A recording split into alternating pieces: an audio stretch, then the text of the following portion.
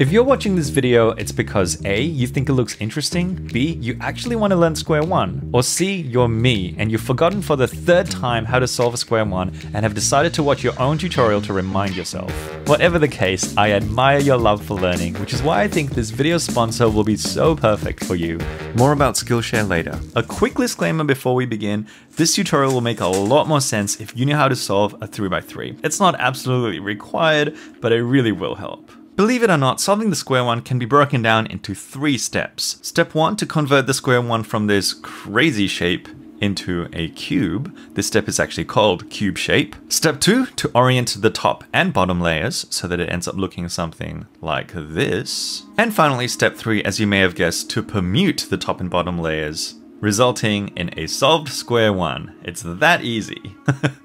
Oh, I wish it was that easy. Although in reality, it's more accurate to say that it's probably a 5-step process, since the orienting and permuting stages are done as a 2-step process, with corners first and then edges next. Probably similar to when you first learned how to solve a 3x3. You probably did the OLL stage in 2 steps and then the PLL stage in 2 steps as well. In fact, those of you who know how to solve a 3x3 might be wondering, hey, how about the cross in the F2L stage? Good question. But if you look at a square one, you'll see that cross and F2L isn't really relevant here because it's really just the top and bottom layer that can be scrambled. This middle layer, also known as the equator, essentially can't be scrambled. The only other way this middle layer can be is like this, and even so, as you just saw, this can be solved really easily. So if you want to think about it in 3x3 terms, solving these 2 stages is a little bit similar to solving a 3x3 if it looked like this. So this middle equator layer is totally solved, and you essentially have to do OLL on one side and then OLL on the other side, and then PLL and PLL. The unique thing with the square one is that you learn algorithms that actually solve OLL on both sides at the same time and PLL on both sides at the same time. I know, scary, but also really cool. Oh, by the way, for a 3x3, do you know how we call these the corners and then these the edges? It's exactly the same thing for a square one, except corners are twice the size of an edge, but it's the same thing. Corner, edge, corner, edge, corner. Okay, with the 3 steps outlined, there is nothing stopping us now. Let's get into it, my friends. Starting with cube shape. Oh, cube shape. The bane of my existence. There are a total of 65 different cube shapes, of which the cube is only one. And yet that is the goal. For most beginners, this alone puts them off to square one. I mean, you twist it and turn it and it just...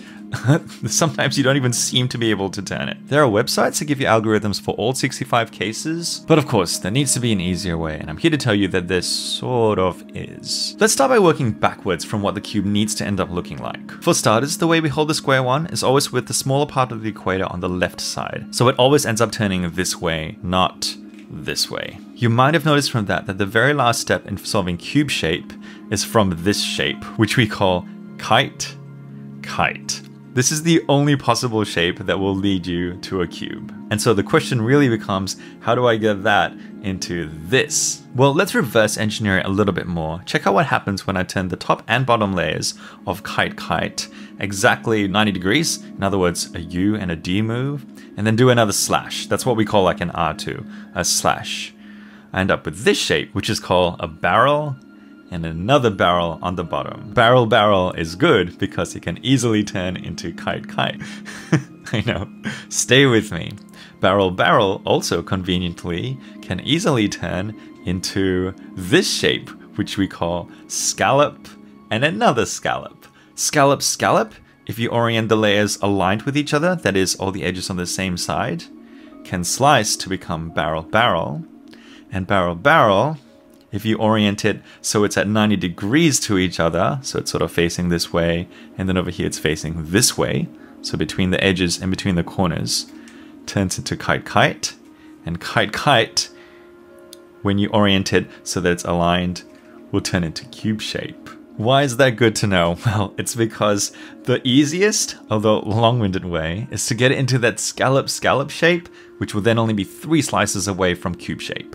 And the way I think about it is that I want to group as many of these little edges together as possible and try and keep them in even groups. So you'll be doing a lot of trial and error at the start. I've got like 1, 1, 3, 3, no even groups at all, which isn't ideal, but I can see from experience that if I turn it like this and align it this way, I can bring the ones from there up to here And I now have groups of 2. Let me show you what happens if I continue with this. So I'm going to pair these 2 edges with that.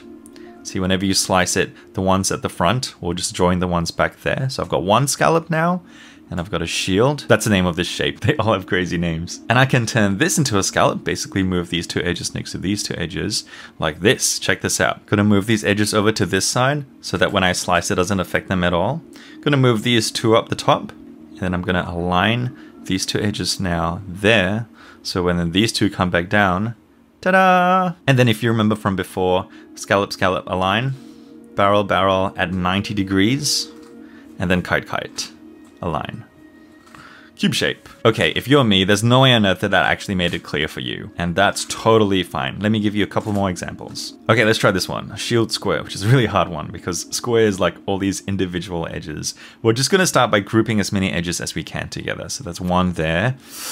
Let's see, I can probably make another one, this guy, join that guy. So now at least I've got an even number there, 2. I've got 2 there as well, which is really, really nice. If I did this, I would get 4, but then I'd sort of break a whole other bunch up. What if I did this and then join the 2 with the 3 over there? So that looks pretty good. So I've now got that going on, and I've got my 2 down there. There's no way that I can join the 2 onto the 5 because the 5 just doesn't line up. Either way, I have to break one off, whichever way that I do it. And here's a little trick. It's actually better to break the 5 this way because by separating the 2 ones like that, here's a little trick. I can then now align all 8 together like this. See the line of 1s over here joins with this 6 really, really nicely if you join edge to edge. And you get this shape which I just call the Millennium Falcon because I mean what else it is. And the Millennium Falcon, apart from being very pretty, it also produces a star on the other side, just all the corners. Check this out. Millennium Falcon, right down the middle. Scallop, scallop, my friend. It is so great. So that's another way to think about it. You want to try and get all of the edges together into this Millennium Falcon shape. And then you've got scallop, scallop. Barrel, barrel. Kite, kite. Cube. Now you are 100% going to be running into issues. And you might get something like this, which is super annoying because it's like whatever you do, you just can't get this one little edge to join with the other 7. Well, I've got 2 solutions for you. One is this video by DerpyCuber where he literally goes through this case. And the second is to see if you can get that line of edges, that 1, 1, that's sort of opposite like I showed you from before. This is how I think about it. I take this out, which is like an L, and then I put the L back into the group, but displays 2. And if you look carefully, you can see what I did there. I've now isolated a line. Why do we like this line, these sort of like opposite edges so much? Because if I pair this 2 up with the group again, I now have my row of 6 and this separated line, and then Millennium Falcon. Hooray! Feel free to go back through that again if I went too fast, but that's the way that I think about it. All I really can say for cube shape is good luck. Sort of gets better with time, I guess, but it's still a pain. Let's just call it for what it is. It is a pain in the butt. When I was trying to master the Square-1, what kept me going was a love for learning, and that is why this video sponsor is so perfect. Skillshare is an online learning community where millions come together to take the next step in their creative journey. They offer classes on almost anything you can think of, even on how to solve cubes, which includes, you guessed it, the Square-1. Byron Irwin's class is clear and systematic and will help you take your Square-1 journey further. And that's just one example of the thousands of inspiring classes available. For curious people like yourselves, Skillshare also has topics including illustration, design, photography, video, freelancing, and much more. There are no ads, meaning you can stay focused and follow wherever your creativity takes you. For less than $10 a month with an annual subscription, consider Skillshare to launch your 2021 learning journey. In fact, the first 1,000 people to use the link in my description will get a free trial of Skillshare Premium membership, so be sure to check it out. Alright, back to the Square-1. Our next step is to get the Square-1 from this to this, so orienting the top and bottom layers. Not worrying yet about the sides, we'll fix that in the final step. You might be wondering, hang on, any turn that I make to the Square-1 is going to get it out of cube shape. That's true, but here's a little trick. If you misalign the top layer by 1, and then do a slice, right? I know you might be thinking that this is no longer cube shape because the equator now has a flip, but remember, this is pretty much still solved. Don't worry about the equator at all during the solve. We'll fix that right at the very end. This is still considered being in cube shape. Note that the same thing can happen if you misalign the bottom layer by 1 and do a slice. You still retain cube shape. Also, obviously, all the algorithms we'll be going through will restore cube shape after it's done correctly. Okay, step 2, or what I'm going to call 2A, which is corner orientation. We want to get all the yellow corners up the top and the white corners down the bottom. This can be done to me completely intuitively. All you have to make sure is that one of the layers is misaligned whenever you do a turn so that it retains cube shape. So check this out. Misalign and turn, and I've already got 3/4 of all of my corners up the top. I just need that one more that's up there. Obviously, if I bring it to the right side down there and bring it up, I'm gonna bring all those out as well. So there are a few clever things we can do here. One is that I can notice that, hey, when I bring that up, that's gonna be over there. And so if I make the top layer like this, check this out. Pairs these two up with those two still there. And then if I move those two out of the way, ta-da! I've got all my corners now on the top. The other way that I can do that is if that corner was up there, then instead I can pair that with this guy there. So I just have to misalign one of the layers, remember? Pair these two, move it out of the way, and then bring that back. There we go. This is by far the easiest step. Just remember to misalign one of the layers whenever you do turn so that you retain cube shape. Next, step 2B is EO, or edge orientation. And so we want to get all of the yellow edges up the top and the white edges down the bottom. This is much harder to do intuitively, and we've reached a point where you now need to learn algorithms. And for you to learn algorithms, you need to learn SQUARE-1 notation. It is very, very weird. Instead of R's and U's and D's, there are numbers and there are brackets and slashes everywhere. It looks so confusing. Let me break it down for you real quick. To differentiate between edges and corners, we give corners a value of 2 and edges a value of 1. And that's because they're roughly twice the size of this guy. Actually, they're exactly twice the size of this. I almost think of it as like a clock face. In fact, if I just write numbers here real quick, you can see really easily how it's literally like a clock face. And you can also see why corners have a value of 2. They sort of have like 2 hours in them, and edges only have 1. And so if you see the number 1 and it's referring to the top layer and it's positive, it means you need to do a clockwise rotation. Similar to a cube where you've got like, U and U prime, it's gonna be like +1 or -1. And you need to move this clockwise by a value of 1. So I guess 1 hour. So this. Ta-da! If it says 3, it means move it over by 3 values, or 3 hours, so like 1, 2, 3. So that's a 3, which corresponds exactly to like a U move, which makes sense if you think about it, because every 3 hours is like 90 degrees.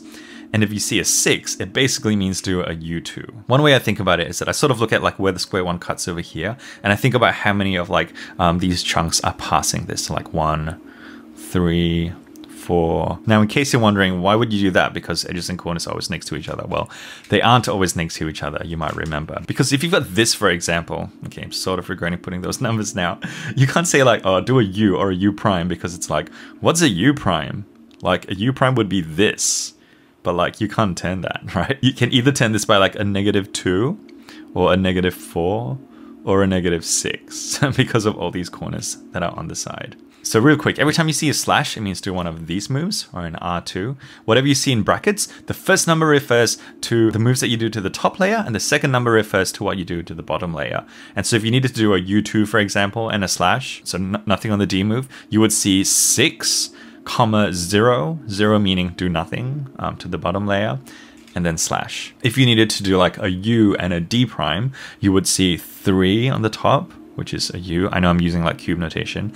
D prime, what's D prime? That would be -3 on the bottom, which you actually can't do over here because that's like 2 and 2, so -4 maybe, and slash. If you feel like I'm losing you, hang in there, buddy, hang in there. Just give it a go and you'll see it's not actually as terrible as it sounds. After a while, as you know, it becomes muscle memory and you're not really thinking in terms of numbers anymore. You're just like, oh yeah, this is the move. Just like how a T-perm is a T-perm, and it's not like, are you R prime, U prime, whatever it is. Okay, so here's our first algorithm that we're gonna learn. It's a bit of a lengthy one, but it's a goodie, and it's gonna swap this guy over here with this guy over here. So this is how you need to hold it. The one that you want to go to the top is going to be in front on the bottom layer, and the one you want to go below is going to be at the back on the top layer. By the way, all of these algorithms come from a PDF by Andy Cleese, link in the description below. I'm mostly using his algorithms, plus a bunch of stuff which I learned from Daniel Connor, aka DerpyCuber. Here we go. So the first bracket says 0, -1. First number refers to the top, 0 means nothing. Bottom -1, so that is one move this way. Remember, it's like negative, and so it's like a D prime move, I guess you're thinking, like anti-clockwise. 0, -1, slash, and then a -3, 0, so -3 up the top, 0, slash, 4, 1, so 4 and 1, slash, and then it's palindromic. In other words, you sort of just reverse everything from there. You can also just remember the numbers, but I think of it as being palindromic. So I just did 4, 1, so I'm doing -4 and -1 now. -4, -1. And then I did -3 before, so now I'm going to do +3, which is this. And then a 1 at the bottom to align it again. But yeah, I'm essentially done. And there you go. I swapped that guy with that guy. So let's do the same thing now with this. So move that to the back. Move that over here. We'll do the same thing. 0, -1, slice. -3, 0, slice. And then 4 and 1. 4 and 1, slice. And then the reverse of all of that. -4 and 1, slice, +3, slice, and you can actually see why you'd be doing that, because you need to bring yellow back up to the top. And then we're done. There are more algorithms than that. For example, this guy over here, where you can swap like 2 and 2 at the same time. Feel free to learn that in your own time. But let me just get it into position. There's also this one where you have to swap these two with these two over here. Instead of doing that like single edge swap thing twice over here, this is also known as an M2 move. How do you do an M2, you might be wondering. Obviously for 3x3, it's just that. That's the M2 move. This is how you do an M2 with the SQUARE-1, and it's a wonderful, super easy algorithm to learn, and it's just this. Misalign by 1, either the top or the bottom layer. I like to start with the top.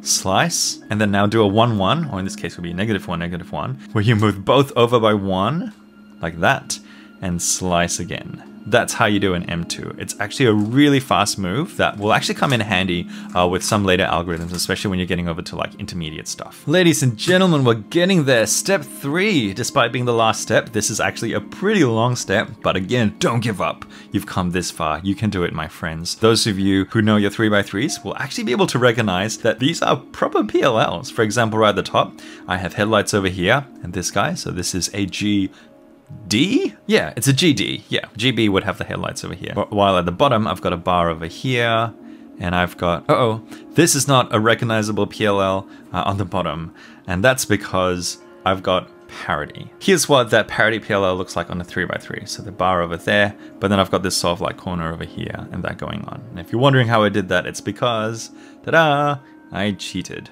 The parity algorithm on the 4x4 essentially just does this, right? And then now I've got a recognizable PLL. Ooh, lefty JA. My daughter would be so proud of me. There are 3 ways of dealing with parities in SQUARE-1. 1, the most advanced method is by solving cube shape in a way that you don't get a parity. This is called CSP.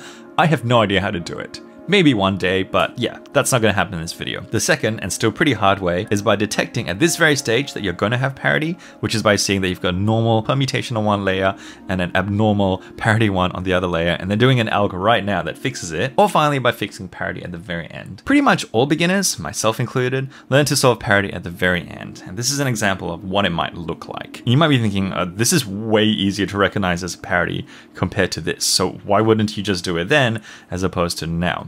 Well, because the algorithm required to fix this parity is stupidly long. There are 13 slashes in this algorithm, which means like 13 sets of brackets and arguably 26 moves to memorize. It is disgusting, whereas this guy only requires a 7-slash algorithm. It's much more optimal when it comes to like turn count, except it's harder to pick up. So which way should you do it? Well, if you're an absolute beginner, you can probably skip this little part right here and just do parity at the very end. But if you're pretty well versed with 3x3 and you can afford forward a few seconds to have a quick look around the cube at this point before you permute the top and bottom layers and recognize, hey, I'm gonna get a parity, then yeah, do a different parity alg right now and save the heartache of this like disgusting 13 move alg. I should quickly mention, by the way, that if both your top and bottom layers are both parity cases, you will not get parity at the end. It's sort of like two negatives become a positive. So yeah, normal PLL, no parity.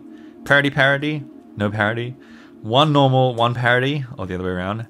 That's when you get a parity, and that's when you do this parity case. Slash 33 slash 10 slash 4 -2 slash, and then it's the mirror of that. It's another one of those nice palindromic algorithms. So I just did 4 -2, so now I'm going to go -4 and 2, and then -1, and then -3, -3, which you can see it's like, you know, kite, kite.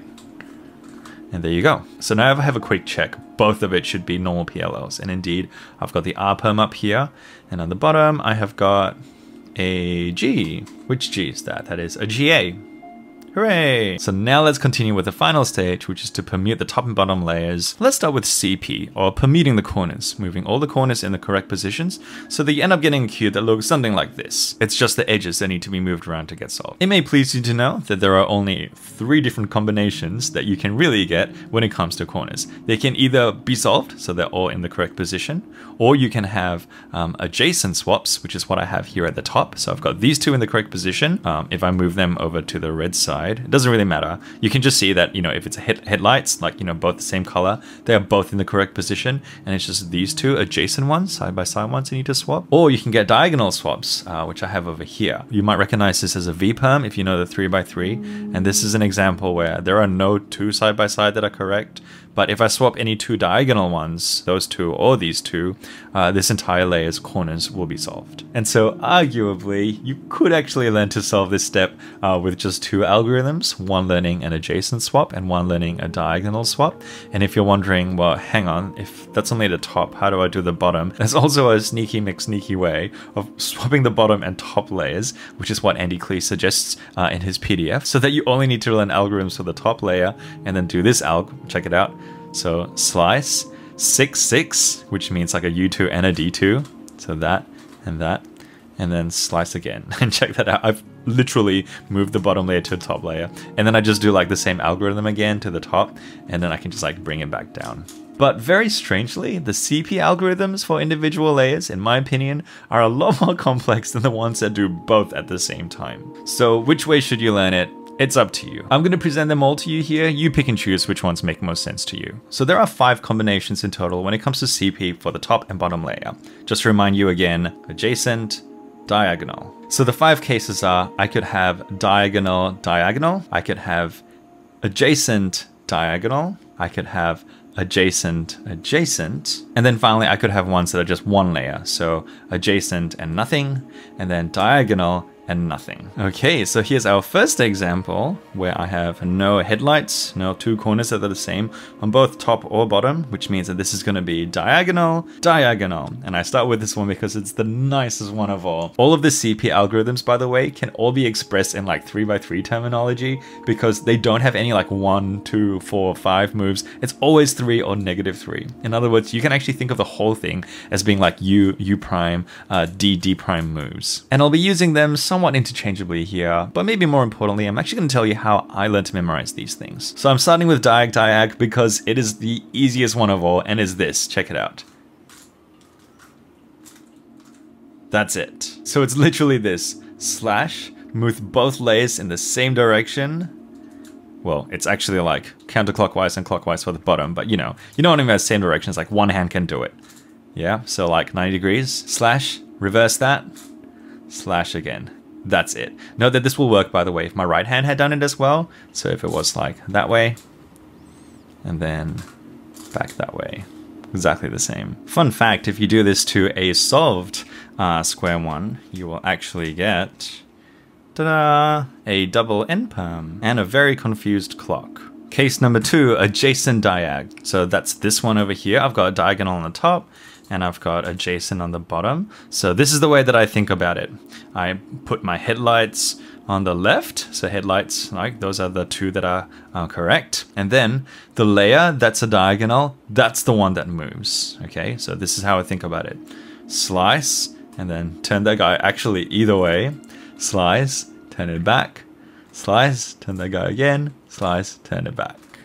Done. This one's a really easy one to remember because had it been the opposite, where it was adjacent on top and diagonal below, then the bottom layer is the one that will be moving like left, right, left, right. So slice, and then you can actually go either way, whether it's like D prime or D. In this case, I'm just going to go D, slice back, D prime, slice, D, slice, D prime, and done. Ooh, let me actually quickly say for those of you experienced cubers that you might be wondering whether this case is diagonal or adjacent because it's parity. Whenever you see headlights, just treat it as if it is adjacent. Final case is adjacent. So for this one, the solved ones go to the back. And so adjacent goes to the very back. And this is how I think about it. We start with the slice again, and then we're going to U prime on top, slice, and then U on top, while now the bottom does like sort of that move that the top did, and then slice, now the bottom, and then done. Let me reverse that real quick. The way I actually think about this is almost like a bit of a round robin. You know the song Frère Jacques, where the first person starts singing Frère Jacques, dormez-vous, dormez. But when they hit dormez-vous, the next person starts with Frère Jacques. So like the second person's always like one step behind. That's exactly how I think of this as well. So you might notice that in between all the slashes for this algorithm, the top layer does this and then back again. And so does the bottom layer. It does this and then back again, but like delayed by one. So see if you can spot what I mean. So slash, top, slash, and then now when the top layer is doing this, the bottom layer starts and does that. And slash, and now the bottom layer just needs to finish because the top has already finished. It's like a two-step Frère Jacques song. Sorry if that didn't make sense to you, but that was how I learned it. It's another really nice short algorithm. And now you'll see why the last two CP algorithms are so annoying when you just need to fix like adjacent or diagonal in one layer.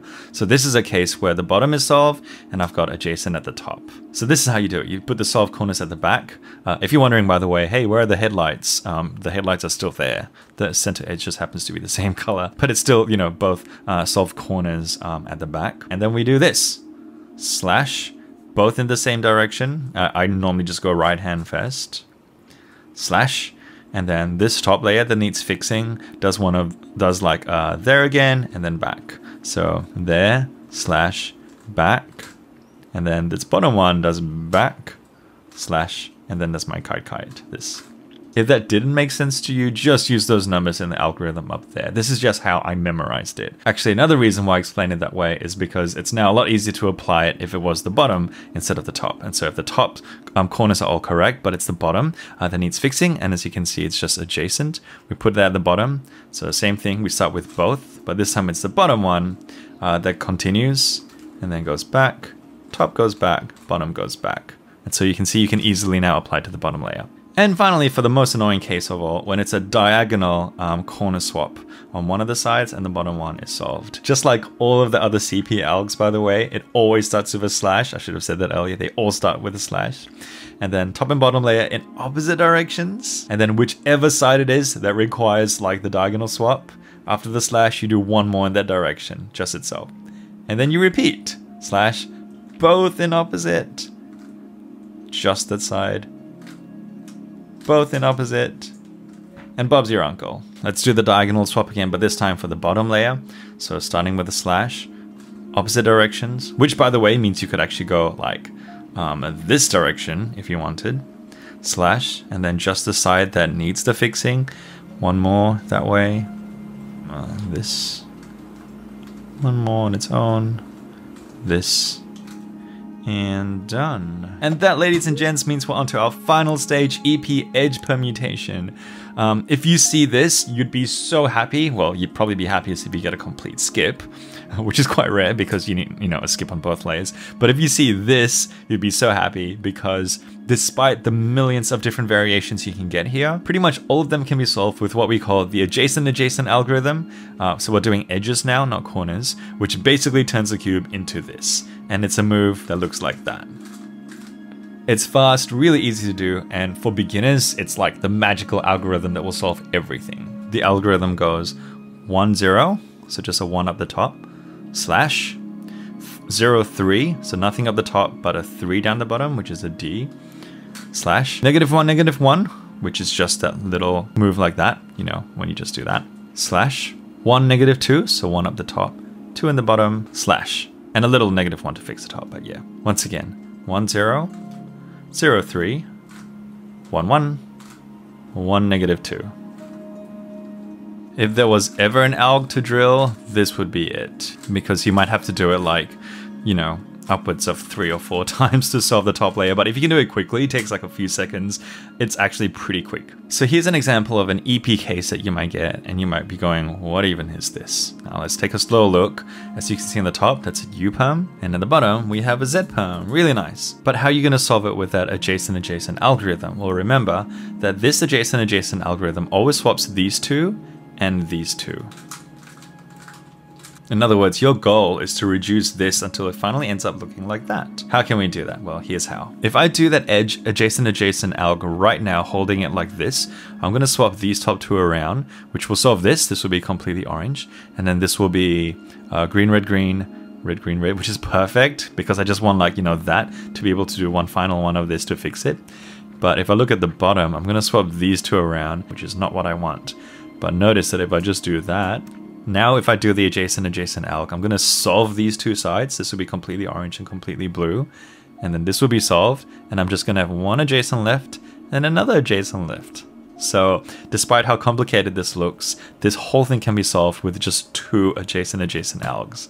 I know, it's magical. So let's do it once here. And as predicted, I completely solved this side.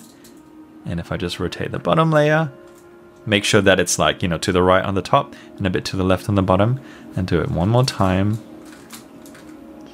My friends. Oh, wait. Sorry. My friends. That's it. It's that easy. No, I refuse to believe it could be that easy. Fine. Here's another case. So this is probably more commonly seen. So I've got a double U perm. So right now, if I do the adjacent alg, I'm going to swap these two and these two. And if you think about it, that's the opposite of what I want, because it means green will be solved.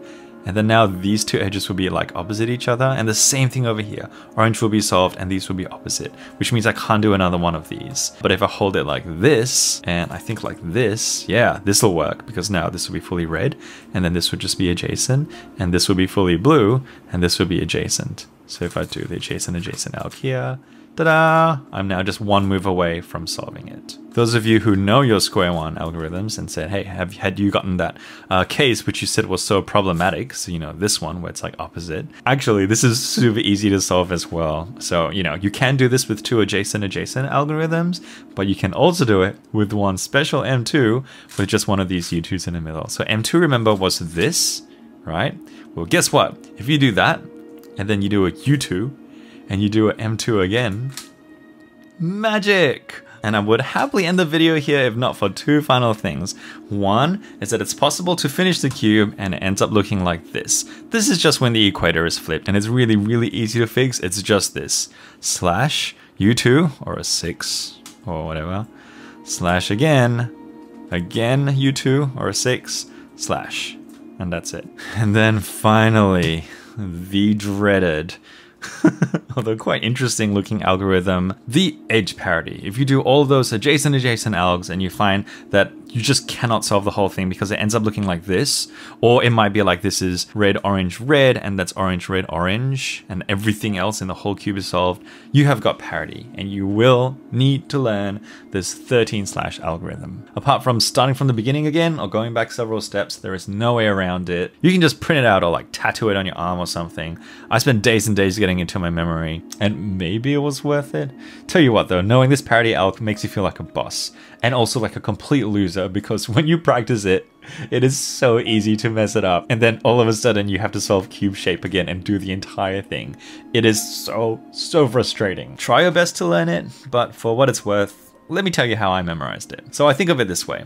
Slash, and then there's a whole bunch of 3s. In other words, there's like 90-degree moves, right? So it's like U prime on the top, slash D on the bottom, so if I just my left hand, slash D prime, slash D, slash. So far it was sort of like U prime, D, D prime, D, right? So slash U prime, D, D prime, D.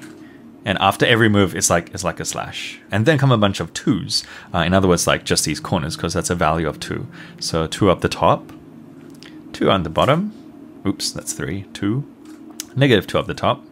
And then one random 4, which is all of these up the top, which then gives you that nice characteristic group of 3 edges down the bottom. And you move it so that you get to the end of all of those, slash, and then go back to where you were before, slash, and you're very, very close to the end. This is the only move where both layers go at the same time, and it's -1, 4. So -1 and 4 down the bottom. So 1, 2, 3, 4. Slash, and you can see from here how you finish. Done. Oh, and a D at the end. All together now. Slash U prime D, D prime D, and then lots of 2s. 2, 2, -2, 4, -2, 2, -1 and 4. My D prime and my D. Oh, and if you get the adjacent parity at the bottom, then just do the algorithm where you swap the bottom and top layers. Slice 6, 6, slice, and then do the parity algorithm here. Fix that, and then bring it back down again. Slice 6, slice. Oh, and then fix that equator. And that, ladies and gentlemen, is how you solve a square one. I hope that helped, and Tingman, if you're the one who's watching this in the future because you've forgotten it again, it is time that you've just memorized it once and for all. Huge thank you again to Andy Cleese for the algorithm, and to DerpyCuber for your thoughts, and also for watching this entire video just to make sure that it was fine. This was a challenge, but learning stuff I hope you can see is so much fun. So don't forget again to check out Skillshare. The first 1,000 people to use the link in my description will get a free trial of Skillshare Premium membership. Subscribe if this was helpful, and happy square one-ing. Bye.